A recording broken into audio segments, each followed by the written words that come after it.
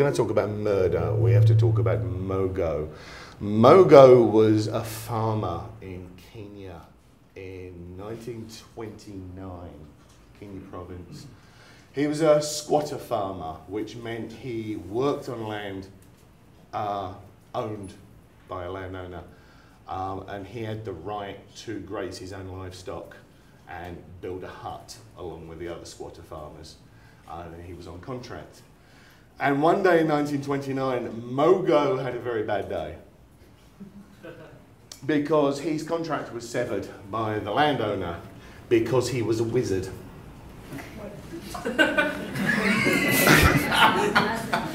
Mogo was a wizard and people didn't like that. And it was causing a lot of untoward commotion on the farm. Work wasn't getting done. People were complaining because he was, after all, a fucking wizard. And so he was fired and told to leave the land by the end of the day. So Mogo went back to the little squatter farmer village to collect his stuff and then to go to the hut of the first person there who had accused him of being a wizard some time ago and killed him with a spear. And then he killed his wife with a spear, and then his daughter with a spear, and then 9 other people with a spear, which of course raised alarm. The landowner sent for the local police. The police arrived to find Mogo gathering up his livestock with whatever possessions he had ready to go. And they said, "Mogo, you are a wizard and you appear to have killed quite a lot of people. What's the deal?" Mogo quite cheerfully showed them the 12 corpses, 12 people he killed, and then he turned to the landowner who had accompanied the police and demanded his severance paid before he left. Because Mogo was a murderer, and murderers are all about making their lives better.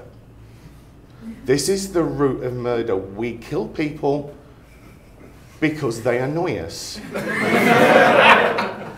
You look at most non-pathological murder cases, and it's about someone removing someone else from their lives who is impairing their ability to live happily.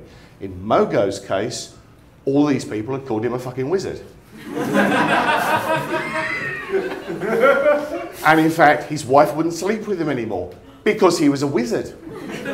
And his daughter wouldn't give him food because he was a wizard. And he knew that if he had left these people alive and gone to somewhere else, the rumour would have followed, "Mogo, he's a fucking wizard, you know. Don't give him anything to eat." In order to live well, in order to live happily, in order to improve his own quality of life, he needed to kill 12 people with a big sharp shitty stick. This is what murderers do. They are the impassioned hobbyists of the field of death.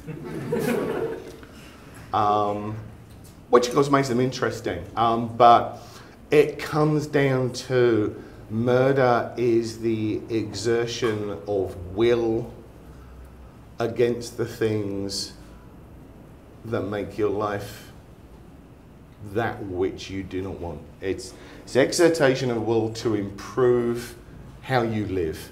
Most murders are about making the murderer happier. We kill the people who annoy us. We kill the people who bug us. We kill the people who bog us down and make life sad and grey and dark and dull and flat and ordinary. These are the people we kill. This is why most murders are domestic, because the person we kill pisses us off and makes us sad. And this is why Agatha Christie always said murder is easy.